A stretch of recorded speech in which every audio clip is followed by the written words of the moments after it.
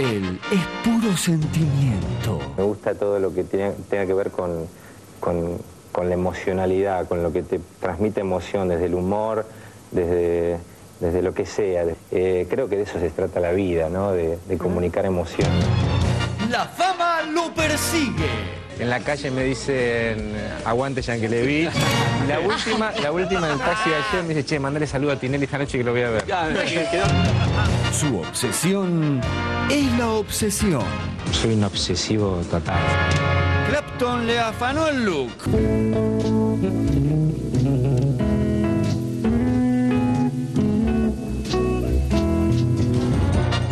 ¿Quién se enfrentará hoy al verdadero o falso? El señor Claudio Villarruel. ¡Sí!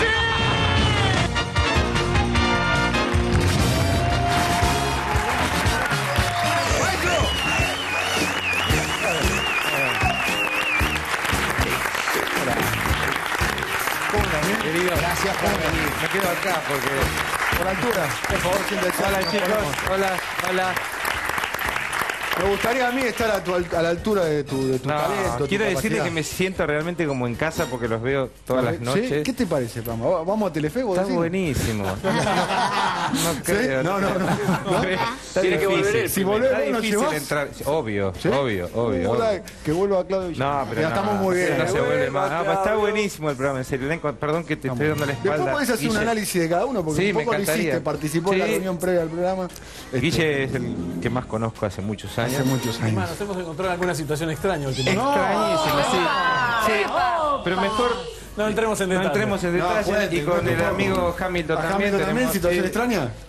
Siempre, ¿no es cierto? Con Hamilton no puede haber otra situación normal, no hay. No. Bueno, nunca pero siempre divertida. Está muy bien. Sí, nunca hiciste verdadero o falso ni con antiguo. No. Realmente me siento muy contento, me siento como en casa porque los veo todos los días. Está muy bien. Bueno, grabadito a las 3 de la mañana, jodiendo a toda mi familia, pero... Está muy bien. Bueno, a ver. ¿Verdadero o falso? Perdón. Para esto es... esto es en vivo, estamos saliendo en televisión. ¿Ustedes llamaron a qué? ¿Esto que más llamaron amigos míos? Sí, llamaron amigos y enemigos también. Bueno. Llamaron amigos. Gente que creías que era amigos. Que me quiere. Hay gente que te quiere mucho, llamamos a mucha gente. Bueno, a ver. ¿Es verdad que llamaste por teléfono casualmente a un actor amigo para darle el pésame porque la madre del actor acababa de morir? Y después de hablar con él, le pediste que te pasara con la recién fallecida para salvarla, ¿verdadero o falso?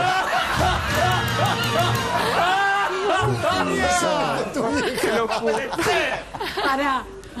No, es muy fuerte. ¿En qué estaba pensando?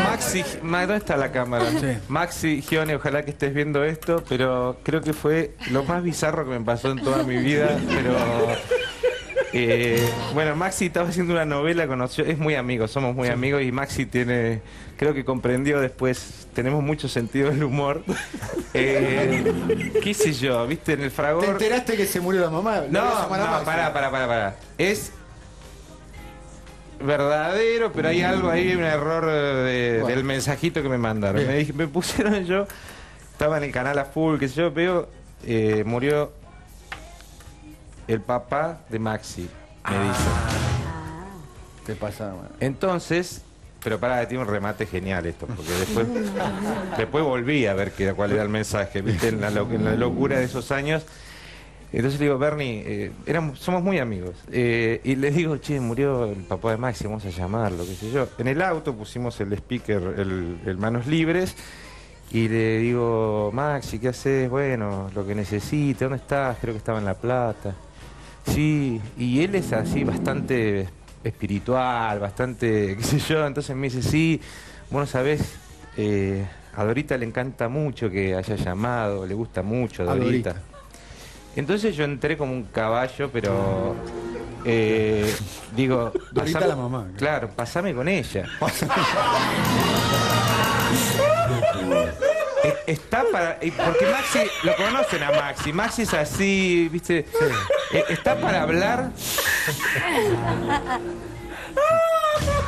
Sí.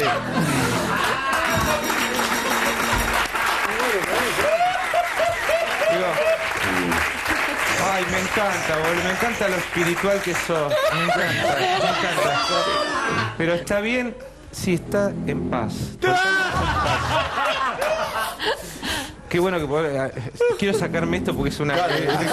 contarlo esto públicamente porque cada vez que me cruzo con él y él le cuenta todo, se me hace quedar... Y le digo, pero pásamela. No, está tranquila, está tranquila. No arrancado.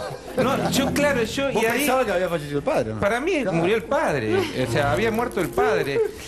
Pero, viste, qué sé yo, a él lo veía muy dolido, viste, porque tenía una relación muy cercana. Digo, yo hincha como soy, pero déjame hablar con ella. Y en un momento veo que dice, espera un cachito, Claudio, espera. Y sale, creo que con la hermana, o con la mujer, o con... Sale, supongo, porque estaba en La Plata, a la puerta de donde estaban pelándola. Y dice, Claudio, escucha... ¿Y vos sabés quién murió?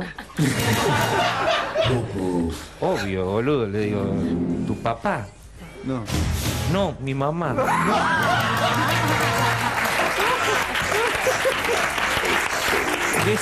Decí que Maxi tiene esa cosa de humor negro que se empezó a reír. Le digo, no lo puedo creer lo que me acabas de hacer. Empezó a hablar ahí, empezó, viste cómo es, empezó a gritar ahí, che, pensaba que sabía, pero no sabía. Y yo un pelotudo. Yo quedé como un tarado total. Y Bernarda, que estaba en el auto conmigo, había... No lo puedo creer lo que acaba de hacer. Pero dice, te juro que me mandó el productor, creo que era Mariana o Bertagay, me mandó, me dice, llamalo, que sea. Voy, mirá, Bernie, pero mirá, por favor. Agarro el teléfono, pero mirá, mirá. ¿Qué me dice? No, era la madre. Y te juro que no. Ahí empecé a lo que es el paso del tiempo. A muchos de nosotros pues, debe pasar que nos olvidamos, confundimos, tenemos cierta dislexia, ¿no? Empezamos, yo me empiezo a olvidar los nombres de la gente, es terrible. No me digas Roberto, ¿Te pasa? ¿Te pasa? Me está empezando a pasar. Bueno, otra pregunta. Perdón, Maxi, te mando un beso grande. Un beso a la madre también. A la madre que está Adorita. Bueno, el padre. el padre vive, no, porque, o sea, había fallecido 3 años antes. Y yo ya no dije, no preguntaste está tu papá, no dije. Vamos a otra pregunta. ¿Es verdad que en la presentación internacional del programa Trato Hecho en Cannes, donde hay un festival de televisión importante, saliste sorteado por ser uno de los participantes y terminaste ganando $25.000? Euros, más todavía. No, pero el euro estaba mal en esa época. Bueno, tampoco. ¿Qué te lo ganas? Solo porque no te manejabas muy bien, no tuviste el mejor inglés esa noche. No era por el inglés. ¿Verdadero o falso primero? Verdadero total. Total. Fue por un trasvasamiento lingüístico de lo que es el folclore argentino. Cuando vos decís acá en el 7:30 me planto o tirás o cortás, y ahí se me confundió el not deal con el deal, ¿no? O sea, para mí trato hecho era not deal, me trabé mal. Bien. Entonces estaban presentando a nivel mundial, estaba todos los programadores del mundo. No, todos los programadores del mundo. La hermana de John de Mol, el inventor de Mol y todo eso, era la conductora, es una gran conductora, es como la Susana Jiménez de Holanda, más joven. Susana, te mando un beso. ¿Está buena? Divina, hermosa, la holandesa hermana de John de Mol. Entonces, era la conductora. Entonces, Martín, un amigo Queller, me dice, tenés que poner en la galera tu tarjeta, están todos los programadores del mundo, sacan una y dice, voy a salir yo tengo un... Para participar. Sí. Yo tengo un culo bárbaro. Para esas cosas. Le digo, vas a ver qué me van a sacar a mí. Digo, hay como 200 tipos, estaban de todo. Aparte, ¿qué me van a sacar? Yo digo, está todo arreglado. Sacan al de la BBC, sacan al de Japón, que el formato le pagan $10.000 millones. Nosotros pagamos $2.000 el formato. Entonces, bueno, Saliste vos. Claudio Villarruel de Argentina, dice. Digo, ¿viste? Te lo dije. Así. Y yo no dice, y jugamos, presentaron el formato, ¿se acuerdan? El trato hecho era de los maletines y la banca te decía, bueno, te compro, te plantas, deal or not deal. Sí. Entonces, recordemos que para mí el deal me había confundido en el deal con el not deal. Entonces, ¿acuerdo o no acuerdo? Ok, saco mi maletín, lo tengo acá cerradito y la mina empieza a hablar, qué sé yo, bueno, ¿dónde sos? Va a Argentina, sí, bueno, elegí uno, bueno, salen 2.000 euros el primero, 2.000 euros, deal or not deal. Y yo le decía a la gente acá, le decía en inglés, le decía, y bueno, ya con eso me pago el pasaje, ya está, volvemos, qué sé yo, pero pensé que si no seguía el formato no lo vendían a ningún lado. Claro, entonces le digo, not deal, ok, vamos. Otro, 5,000 euros. 25.000 5,000, no, todavía no llegué a 5,000, no, fue pasando así. Y ahí ya me empecé a poner un poco nervioso porque eran 5.000 euros, ¿viste? Dije, y yo miraba así en la oscuridad y lo miraba a Martín, le digo, me confundí, Martín, en castellano, me confundí un poco con el formato. Vos seguí. Vos metele. Bueno, pero me quiero plantar, y plantate, me dice, bueno, not deal. Y seguí. No, empiezan todos bravo. Dije no deal, Martín. Sí, vos seguí. El otro quería vender el formato. Entonces le dice otro más. Another one. Digo, ok. El 11. 10,000 euros. Le digo, ¿puedo hablar con? Le digo, ¿es verdad que te dan la guita o estoy para digo, porque no, yo me planto ya. Con los 2 lucas me plantaba. Hacé lo que quiera, vos seguí. Bueno, me planto. No deal. No deal. No. Genio, ídolo. Digo, no estoy entendiendo, Martín. O sea, yo me quiero plantar. Yo me quiero plantar. Y había una emoción en la gente. No deal. Y ya me planté. Claro, vos habrás dicho, ¿cómo este programa claro, lo inventé yo? No lo entendía, era como el 7:30, me planto, cerrás con el chinchón, me confundí el deal con el deal. Y sale y dice otro más, bueno. Yo digo, ya debe ser una joda, debe ser para que se vea el formato, la mina me confundió a mí. Bueno, ok, vamos con el 9. 20,000 euros. Le digo, ¿esto es joda o es en serio? Porque yo ya me planté y todos me aplauden. Me planto.